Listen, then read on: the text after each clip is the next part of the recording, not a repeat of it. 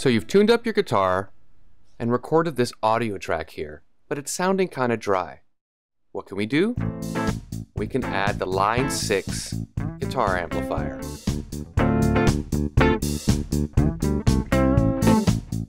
Wow, this thing already sounds better.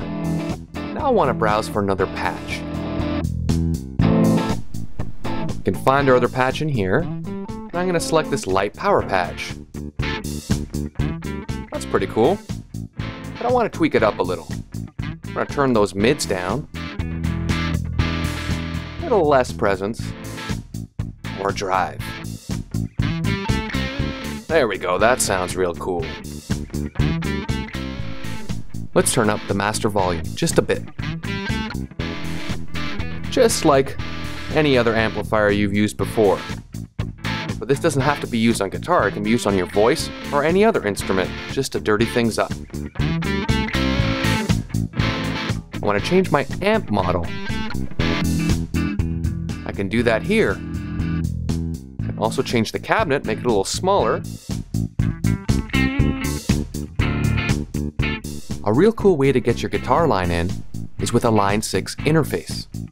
The Line 6 interface has additional models that you might not see here because it needs to be plugged in. This is why the missing models light might be up, and you can replace it with models that may be available on your computer. Pretty cool.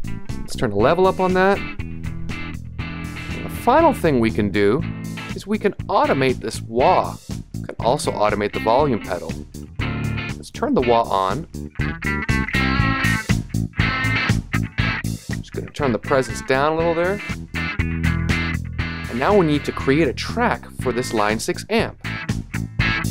This way I can draw in the automation. Our parameter automation is already set to go. All I need to do is press record. And now I'm going to turn this knob.